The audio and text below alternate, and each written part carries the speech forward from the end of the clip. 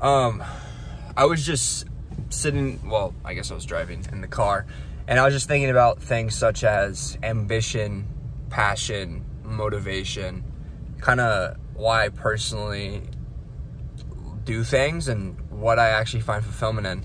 And I realized, and it took me a really long time to figure this out, but there's not like, I don't view passion as like, oh, I want to draw.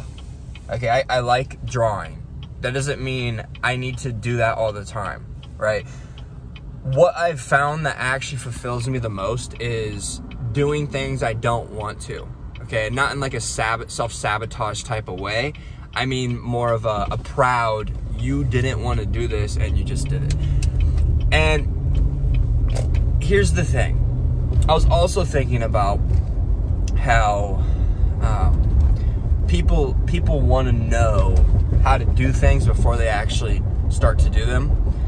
You know, whether that be start a business, go get fit and go to the gym. For example, I'll have people tell me, hey, you know, I don't exactly know how to lift, right? So I don't go, you know, I don't know what to do, right? And here's the thing, when you're trying to do something, you're trying to hit an objective, you're not gonna know. And nobody who goes to the gym knows what the hell they're doing for years of being at the gym. I don't even know what I'm doing now. And honestly, I only started to learn as I went because I saw other people at the gym and I was seeing what they were doing to lift. Actually, that's seriously how I've learned every single workout that I know, I'd say, is other people at the gym. And I never would have seen that if I didn't just walk into the gym years back, right? And I still wasn't doing everything right. You know, if you want to get into shape, there's multiple parts to it, like sleep and letting your body, you know, regenerate, the actual workout itself, and then also dietary, right? What you're putting in your body to fuel your muscles. And I wasn't really gaining much weight when I was going to the gym, even when it was slightly consistent. And I'm not going to say it was insanely consistent back in the day as it is now, but I wasn't really gaining much weight still even then. And the reason was because I also wasn't eating the right food. And the thing I want to share is, like, you don't need to start out doing things right.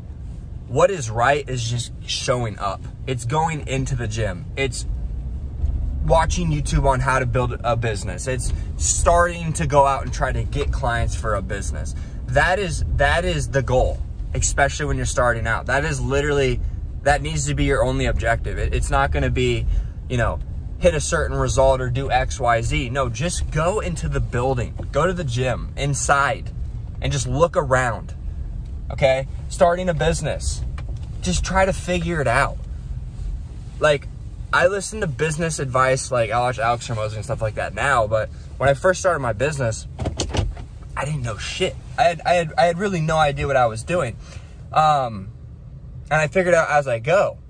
And now I kind of understand things like how a business works, you know, marketing, sales, fulfillment, the treasury department, taxes, accounting, well, all that stuff, right? You know, the different departments and stuff. I get the stuff now. I get the corporate terminology even as well from just talking with other business owners and stuff like that. And I've never even had a 9-to-5 that's actually like a career, but I understand their lingo and how things run and operate. Like I can have a talk with, for example, my stepdad who's been working at a bank for so long, and he'll be talking about it, and I'll be like, so this is how it's ran, da da da da da. He's like, yeah. And, you know, I know this because I built a business and I started to learn how things run and operate. And I did not know that when I started. And that's like the whole reason I'm kind of trying to make this point, is because for a lot of you trying to do something, you just need to show up, and that needs to be your goal. Your goal needs to be to show up, and that's the objective. And also, don't work for the result. The result will come when your objective is the input, the actual action of getting things done. I detached myself from my goals. I don't really, like, I like money. I don't really care about it like that as much as when I first started my business. I started my business because I had to pay bills. I was about to go broke. That's really what got me really moving. And with the fitness, I always wanted to be big. I got bullied for being skinny as a kid. So I'm like, I want to be big. I want to get strong, right? And I just don't care about that now. Like, is it something I want? Yes. And is it something I'm going to get? Yes. But do I need it tomorrow? No. And so the goal switched from I need to be big fast, because when I had that mentality, or I need to make a bunch of money fast, it was hard to be consistent, because when you want that and it's not coming fast, because it won't come fast, you give up. Now, not give up. I've never given up. I always come back. I'm persistent, but consistency is the key. And I've only really been able to unlock that just recently, you know, in the last, whatever, couple months. And it's the time in my life I've been the most detached from my goals or my objectives and what I'm trying to accomplish. And I seriously think it's why I've been able to be consistent. And I was also thinking this morning, just sharing my thoughts, kind of why I'm doing what I'm doing now. Because, like, I don't have to, right? I don't have to build a business. I could go work at Walmart. Why not, right? I could, I don't have to get fit. I could be skinny. Who cares, right? Why do I want these things? And I actually woke up last night, and it was a dream of, it was like trauma. Okay, I was in a classroom, and someone was calling me stupid, which used to happen. People used to call me stupid. And I realized when I woke up, I'm like, dude, that's why I'm so obsessed with, like, understanding things and becoming better and becoming better educated. See, can't even speak. Becoming more educated, right? And same thing with money. I didn't grow up with money. Now that's something I want to have as an adult, because I have the control to be able to make that happen.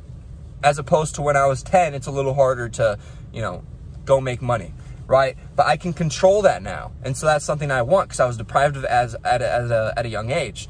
And I also used to get bullied for being super skinny. I've always been really tall. I'm like 6'6", can't speak again.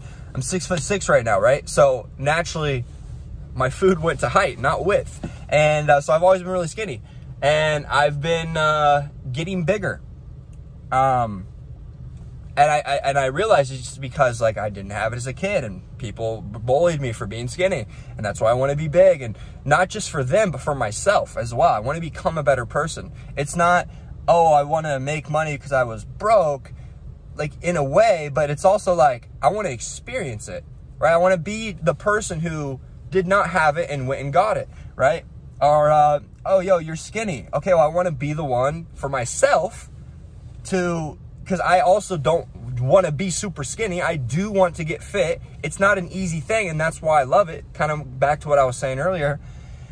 And so, I don't know. That just really made me start thinking about why people do what they do. And I feel like, for me personally, I'm not going to speak for everybody, but people I know as well, they usually chase what they lacked in their childhood or their early days in their adult life.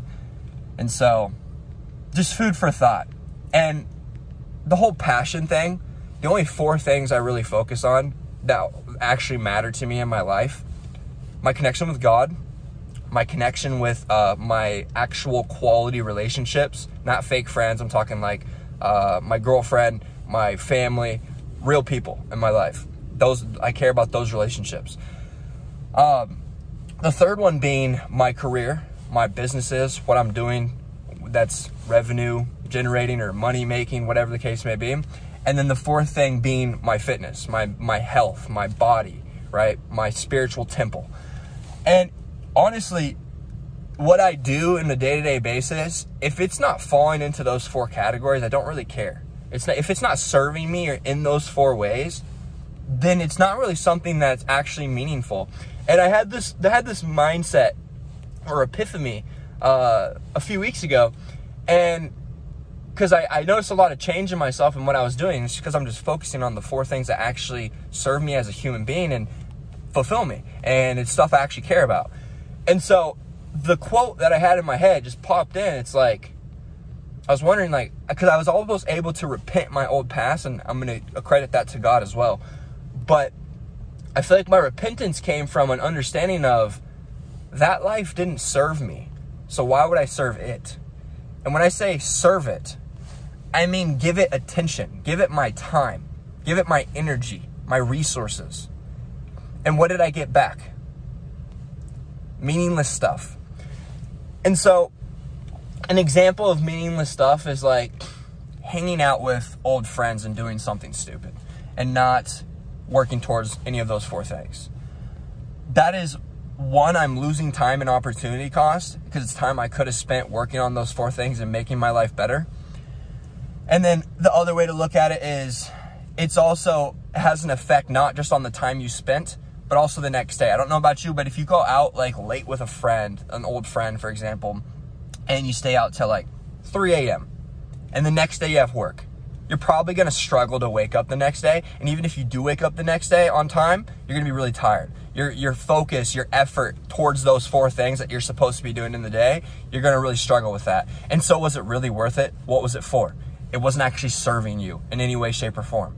The only way I see that serving me is realizing that it doesn't serve me and that I need to fix what I'm spending my time on and what I'm prioritizing in my life. And like I said, I just break it down to the 4. God, quality relationships, career, and fitness. Your body and your health. And that also I would characterize that as mental health as well, because fitness upgrades your mental health, so do the relationships, so does having a fulfilling career, something you actually go through trials and tribulations to do, and it grows you as a human being. And then God, obviously, cherry on top, everything wouldn't be possible without him. So yeah, that's kind of all I wanted to. I know I just kind of went over a bunch of different topics in this one video, but I've been getting to the point where I want to start like sharing my mindset. I've wanted to do that for so long too. It's just I haven't had the discipline to consistently make content. And I also don't like making content that I don't want to make. And this is the type of content that I do like making. I'm on the way to Asian Cuisine. It's a little Chinese restaurant or whatever. And I'm not good with culture. And I was like, you know what? I'm just going to pop out the camera and just shoot a little video on kind of what's been going on my mind. It might help some people, and hopefully it does. Whether this gets 5 views and helps 1 person or it gets 20,000 views and helps 3. I don't care. If it helps anybody in any way, shape, or form, that's worth my 12 minutes of time. So, all right. See you guys later. Peace. Have a good day.